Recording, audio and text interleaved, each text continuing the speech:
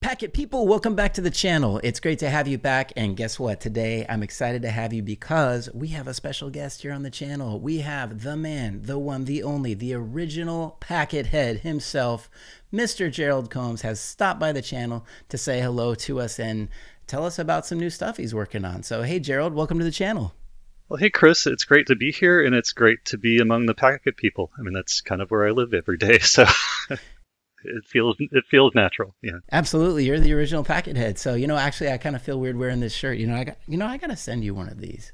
That would be great. I would appreciate that. Thank you. Okay, everybody, I'm going to send him a Packet head shirt, and we're going to get him back, and he can show us a bit more about deep diving into packets. But today, I understand, Gerald, we're not here necessarily to talk about packets. We're here to talk about something else. We understand that recently there has been a new release of a companion to Wireshark, where the Wireshark family is growing. Wireshark now has a sibling. So what do you have to tell us? Well, something I've been working on in my day job for a while now is something called Stratoshark. Like you said, it's a sibling application to Wireshark, and instead of looking at network packets and focusing on those, it lets you look at system calls that happen inside an operating system and log messages and analyze systems at a very deep level, much as you would analyze a network at a very deep level.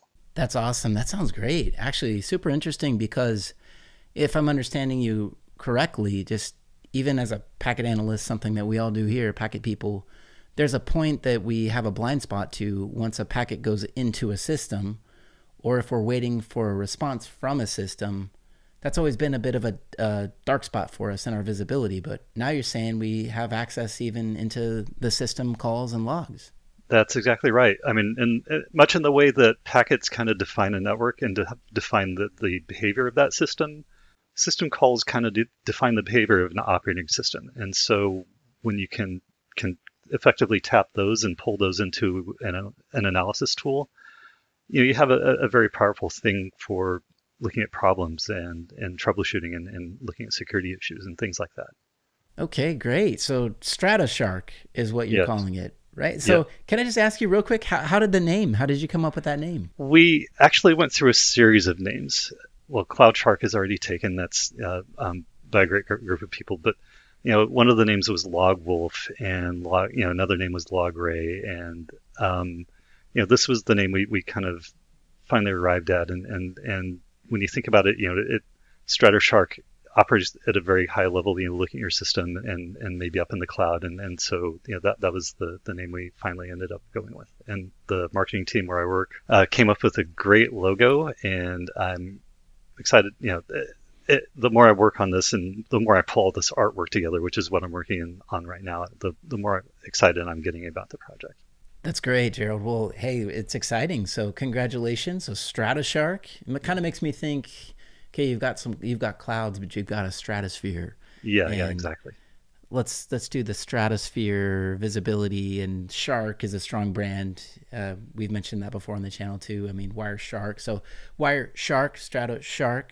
So Yeah. that makes a lot of sense. Now, to help us understand a little bit more about how Stratoshark works and where it fits in a system, you also mentioned this image here. Now, could you just talk us through this as well? Sure. Sysdig, the command line tool, and Falco and Stratoshark, they all three use a couple of libraries, much like Wireshark uses libpcap. These applications use libscap and libsimps to capture system calls and to enrich that data and to analyze them. If you look at a Linux system, there are a whole bunch of processes running, and anything useful that they do through the system call interface. So if you can capture those system calls, you can get a really good idea of how those applications are behaving. And that's what libscap does. Libscap does it either through a kernel module or an ePBF probe.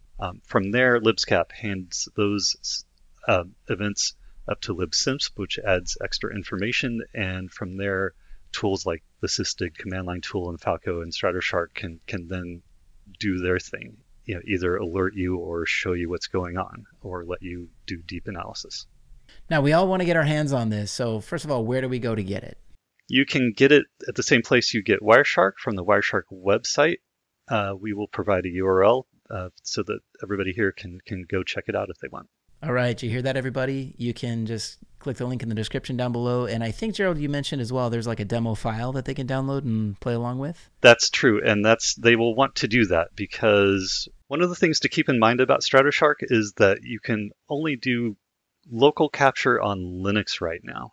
You can't capture system calls on macOS or on Windows, unfortunately, although that's certainly something that we're thinking about and something that we intend to do. That sounds good. So do you just want to show us just the splash screen? Just show us a quick intro of what it looks like? Hey, that looks familiar, Gerald. This should look familiar. The thing to keep in mind about Stratoshark is that it shares a lot of the code with Wireshark. As you said, Chris, this should look familiar.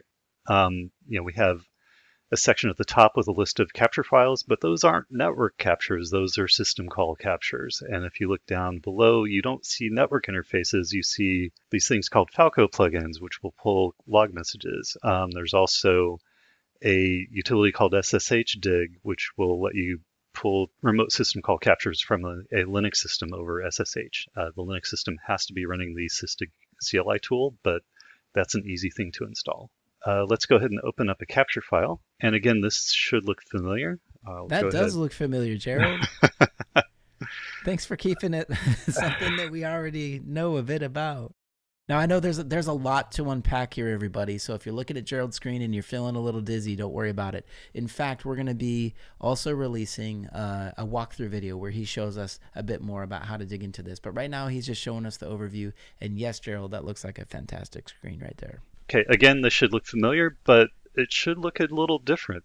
If you look at the different columns, there's a process name, that says curl, because this is a capture of me downloading a file using curl because I lack imagination. But these aren't network packets; these are system calls. If I look down here, I can see detailed information about the process. Like you'd see, the name is curl. One of the arguments was to download a file from Wireshark.org. Over on the right side of the screen, you have the familiar hex dump pane. And how do your viewers feel about hex dumps? I think that there's kind of this point in an analyst's career when hex dumps go from being scary to being comforting. Very because cool. because the hex dumps are the source of verifiable truth, and I at least find that comforting. I don't know about you, but absolutely, yeah. Oh yeah, it's like, oh, that's the actual raw data right there on the wire. It is. So I agree with you. I think that's a great way to say it. Comment below. How do you feel about hex dumps, everybody? So Gerald, thanks for coming on with us. We really appreciate that. There's a lot to unpack on that screen, and you and I are going to continue to do that for the viewers. But anything else you want to tell us about Stratoshark before we wrap up? Just to set everybody's expectations, we are still in early days, but it's also means a couple of things. It means that there's some functionality that's missing, like local capture on Windows and Mac OS.